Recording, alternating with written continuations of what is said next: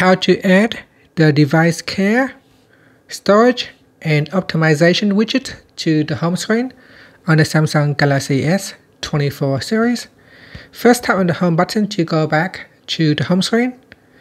From the home screen, touch and hold on a blank spot. Next, tap on widgets.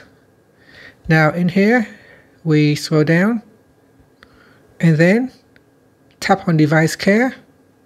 Now choose a smaller widget or a larger one. So here I'm going to drag on the larger one. So touch and hold and then drag it to your home screen and drop it.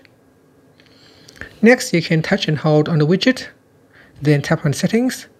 In here, you can tap on storage and memory, and you can choose to show how much is used or how much is available. So there, that is how much is being used and how much is available left. Next, we go down, we can customize the widget background color to white or black or fully transparent. And then tap on saved. And that's it. Thank you for watching this video. Please like and subscribe to my channel for more videos.